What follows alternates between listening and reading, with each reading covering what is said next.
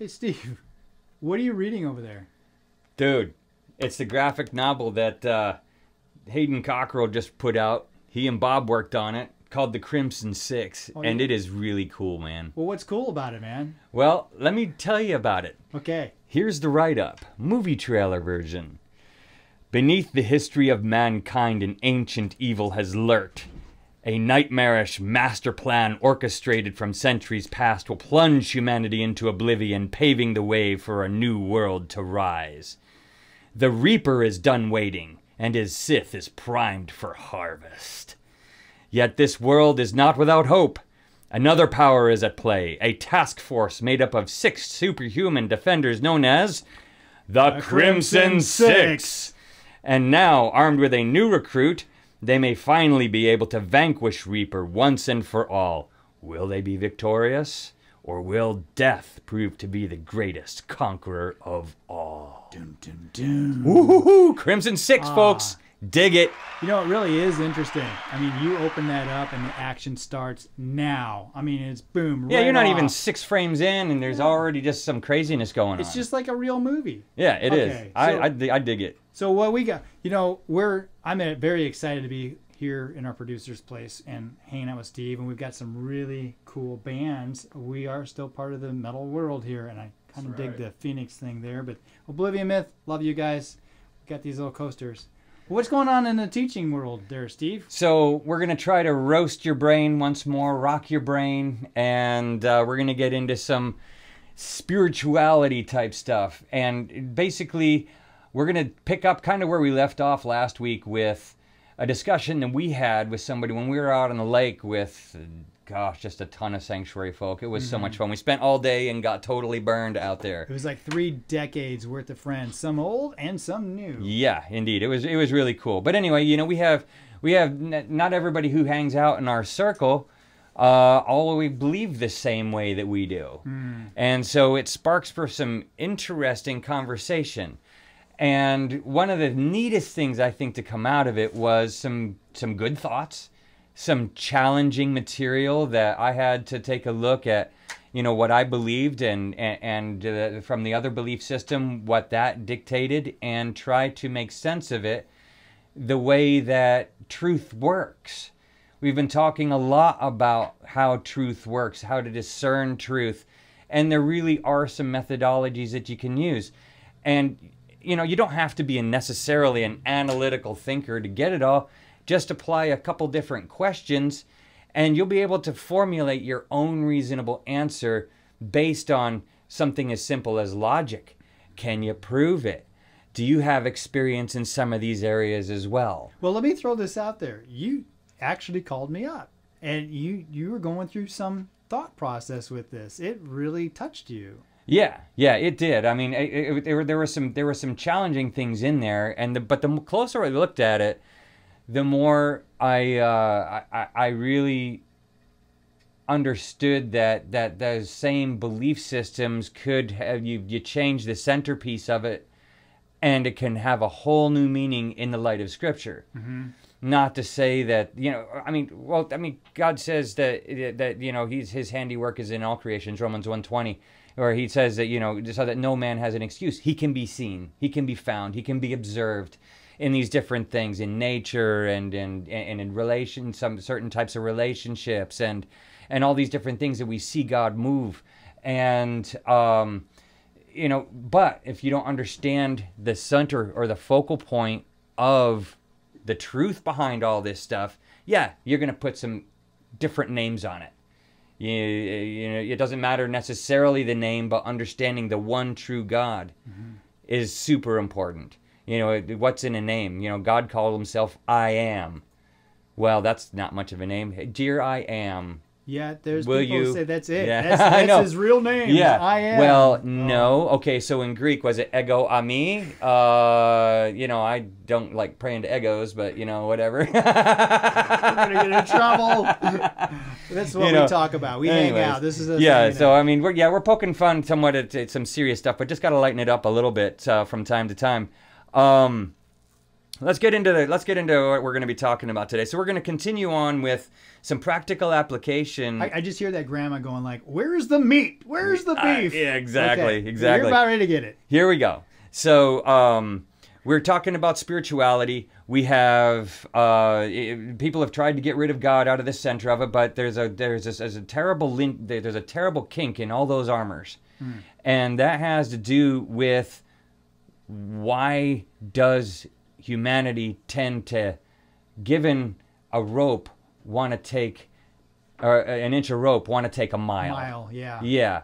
Why is it that we always want to get as far to the edge of what could be considered decent as possible? What is it that sends us down despicable trails of evil that we look back on, our lifetime and sometimes wonder, how in the world did I get here? Yes. How is my life so screwed up? Well, let me say this. Yeah. Last week, I was talking about I have a friend, and they would take me to the edge of my comfortness, my comfortability. And I'm like thinking, that sounds like cusping. They're taking me on the cusp. Well, cusping actually means something else that has nothing to do with taking yourself to the edge. But why is it that when we explore the edge, why do we have the tendency to want to run a mile instead of like staying in the comfort of like, I'm not supposed to go over there? Right, and that's the problem that a non-Christian centered worldview will confront, is what do you do with evil? Yes. And we also talked last week about justice. People misunderstanding God's justice as being hateful. A being of love cannot also cohabitate judgment. There is no such thing as judgment if you're all love. But as we read from the James Stewart quote that you read last week, we see that there is, in a sense, a duality there, a contrariety. That it took a week to be able to learn that word. Right? Yeah, that we have to be able to understand about the personality of God in order to understand him in the full. He is both mercy and judgment at the same time. He is both authoritative and gentle at the same time. And it's the best way to speak to our hearts. Is a combination of both. Get your attention real quick. Yeah, it sure does. I get spanked all the time. God does spank me. Like, you got my attention. Yeah, exactly. So anyway, so a lot of these worldviews are trying to get rid of God. Okay. But the problem they continually confront is evil, and we'll get into that here right now.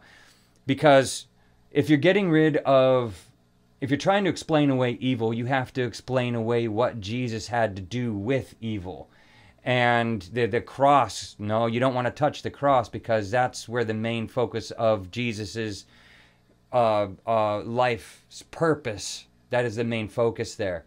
And all the prophecies leading up to that through, 66 books, 44 authors, over 1,500 years, and yet you have a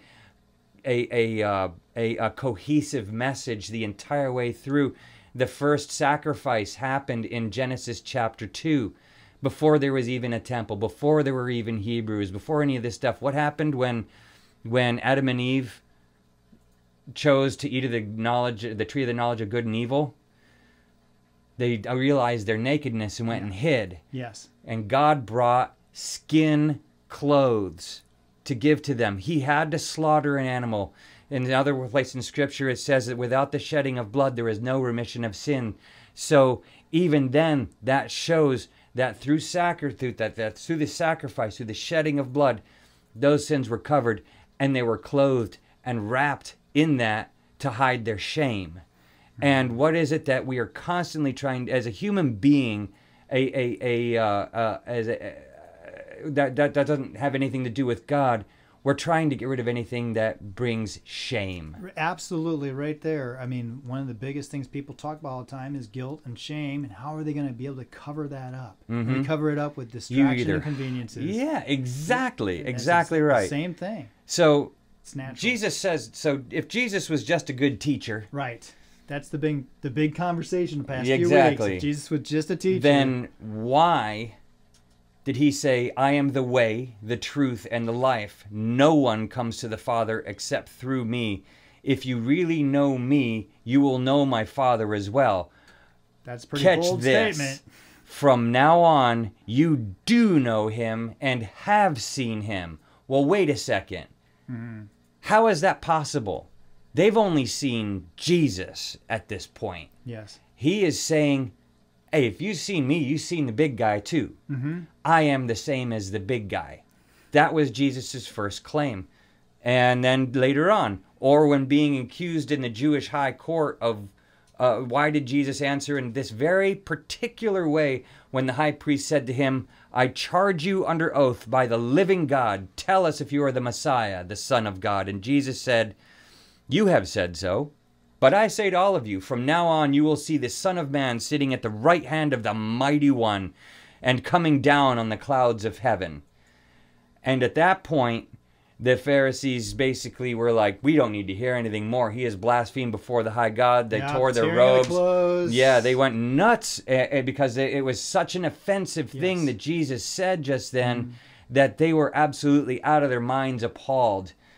So, and anybody who is, you know, in the Jewish faith at the time would have understood that same thing. It's not just something that if you get into Scripture and you really study, then you'd understand that. No, this was from kids on up. You don't equate yourself with God. That is, so imagine yourself out there. Would you do that to a big, huge political or religious organization that you know that is strict form part of society and say, I'm just going to defy you right there?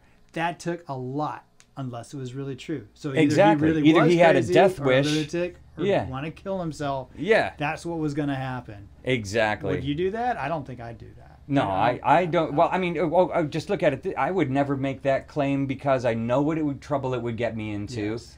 I know it's not true. And even if I had a big head about it, there's a certain sense of self-preservation that should kick in to say I'm pushing it a little bit far, unless you were so sold out on your belief system that you didn't care. You know, that's just it's insane. So he wasn't not just if he was just a good teacher, then he was crazy. Right. So, you know, even with what they call it, being really zealous about something, he still had proof all around him. Everybody was seeing the things that he was doing. It wasn't just a bunch of hot air. Right, exactly. I mean, the miracles that he performed, he brought people back from the dead, healed them, all those different kind of things. Now, understand that we have a lot of proof of these kind of stuff. There's proofs of some of the Gospels that go all the way back to within 2 years of Jesus' resurrection.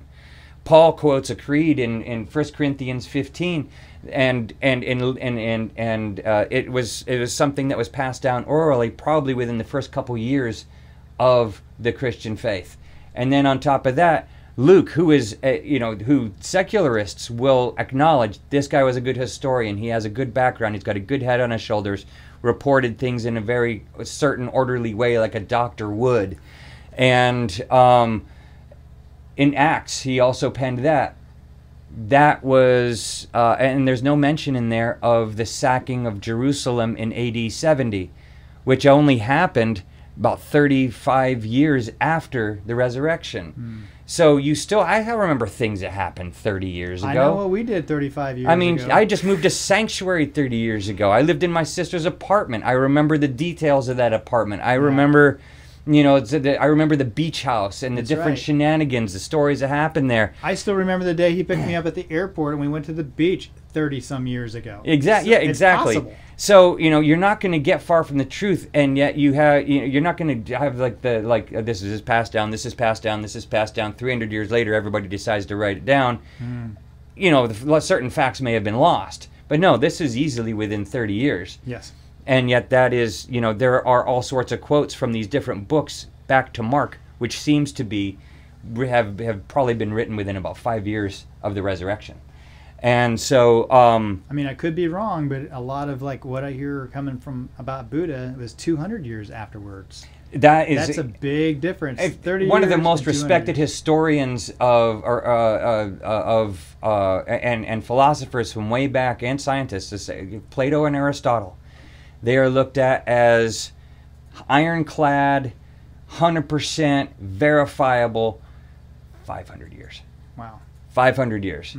I think I don't remember that for sure. I know it was more than a few hundred. I know it was less than 1,000, but I could look it up. I mean, look it up. I mean, Yeah. Between the time that the stuff was passed down orally to the time where it was actually scribed down, it was a long space of time in there. And yet these guys are historical. And so it just shows a bias, if nothing else. But Christianity, I mean, it's like news hot off the press. Hot off the press. And so, at any rate, Jesus was either a liar, a lunatic, or Lord. Either he wasn't a good example at all, or he was the ultimate example. You choose. So, here's where we're going to get into some of that conversation piece that we talked about before, and some of the things that were asserted. And I just want to take a look at a couple of those things to be able to really kind of see how it adds up with some of the tests of truth compared with my worldview and that different worldview. I thought there was a lot of really good things in there. And I thought there were, you know what, I can't think of any scripture or doctrine or anything like that any of these would go against. But as it's far sort as of like practice. that when you're shooting a bow and arrow and you're going for center, but if you're a little bit off, you're going to basically still miss the mark. So that's what was happening, is like you could be just a little off and you'll still be missing the whole point. Yeah, absolutely. Yeah. And again, this is just interpretation from, I think a lot of these different worldviews are just a misinterpretation of what they don't understand about God having his personality being so unique. And you tend to focus on one aspect or the other when it's actually both. And so you tend to, sometimes get disappointed when you come to know God and there are so many things about him that just seem contrary. It's because, they're not contradictory, they demonstrate contrariety. Right. So we're getting into connected dots instead of a can of worms. Exactly. So we don't want to So retitle this show. Right. Sorry. So most spiritualist worldviews involve doing good works or gaining enlightenment from wise teachers. For example, Jesus, Muhammad, Buddha, Gandhi. Religion is considered a construct of spirituality without ascribing to a corruptible, man-made system of worship. Yes, every religion has had its own downfalls and done some stupid stuff. Which one is valid? Which one was abused? Which one is telling the truth?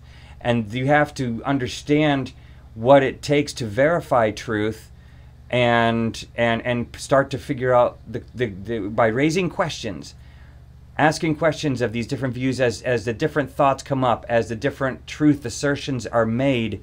You can begin to stack that up against... Now, that's the thing that I was kind of struggling with, actually, is keeping up with my analysis of what was being said. Yes. It's like, I'm not going to swallow hook, line, and sinker everything that someone else tells me, no matter how impassioned it is, without passing it through certain filters or tests. You got to have the filters, and you're not out bashing any of these things, because I love a lot of the things that the Buddha had supposedly said, right? And some of them were applicable to my life and my relationship that I have with God. Yeah.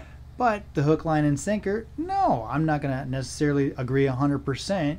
I've got my stability for a reason. Right, because we understand from, and this is before Darren actually kind of joined in, but one of the things we continue to chime on is that you cannot have a philosophy that is not also balanced by science and history. Because like Christianity, with all its mysticism and superstitions and stuff like that we came out of the 1500s with, we started to get knocked down by science pretty quick and proved that these were not the doctrinal Christianity that Paul taught, that the apostles taught, that Jesus taught. These are far removed from that. I mean, people were having, this is one of the reasons for in 1501, the Protestant Reformation, I think it was 1501, with Martin Luther. And the 99 Thesis. He was trying to get away from the mandates that you had to pay indulgences in order to get a person out of hell, and of course it'd just go to the coffers, and you could only have the Bible read in Latin. You could only pray through a priest or do confession through a priest. All these different things are things that are not taught in Scripture. I mean, is it good to confess your sin to somebody who can keep you accountable? Yeah, that's cool. So in that sense, certain aspects of priesthood is good. because it's good to have a compatriot when you're going through tough times. Right. And, but there's only yes. one mediator between God and man, that's the Lord Jesus Christ. And so when you're saying these things, it's like, well, these are man-made things trying to appease God. Right. So that's what you're coming at when you're talking about these world religions. Absolutely. Yeah, different worldviews from Christianity. We're just kind of ironing, we're taking certain aspects of a spirituality / universalism, maybe a little bit of Taoism thrown in, kind of look at the some of those belief systems. Did you say throw in the towel? I could, but I'm not there yet. So throw in the Taoism. Throw into Taoism. Taoism. Absolutely. So some may say that we are all an offshoot of God or Godhead or some type of energy essence that is like a Godhead. That a part of it was beamed down to earth into a physical body and is reincarnating over and over to attain that which was left in the first place, namely the power, love, and enlightenment with which you were once united as one entity with all people, consciousnesses, and ever, and then. But that boils down to what they always you get a first say, birth well, from there. I am God, right? So yes. You're like the little raindrop in the ocean. But I just turn that around and I go, well, realistically, if you we're God, you'd have to create something with ingredients that have never been made before, put together something right there and manifest it and say, wow, that would make me a God, to be able to physically do that. Right. And to be a part of God is different than being God. Right. And I think a lot of these worldviews are basically saying that you are a slice of the same material. A piece of apple pie is still an apple pie. Exactly. And this was a scoop of water out of the ocean, and you're just this little part in this glass.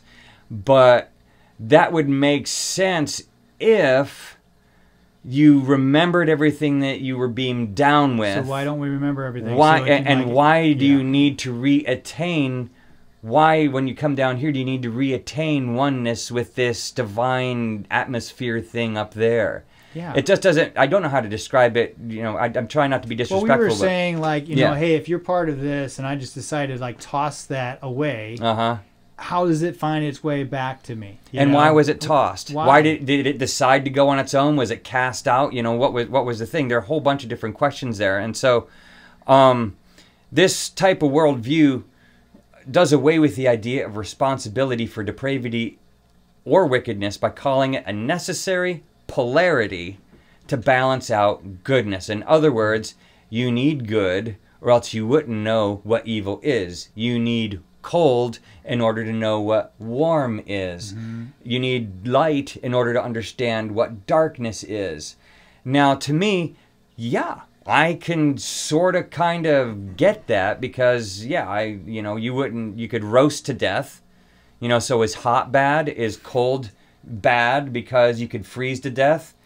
But no, you want to get to a closer balance. Yeah. To me, a lot of those things are more along the lines of observation. A statement of thing that exists. It doesn't understand it does not assert why there is being above this existence, this mere existence. Okay, is it because we're part God? No, I have a hard time with that because why all of a sudden are there two states?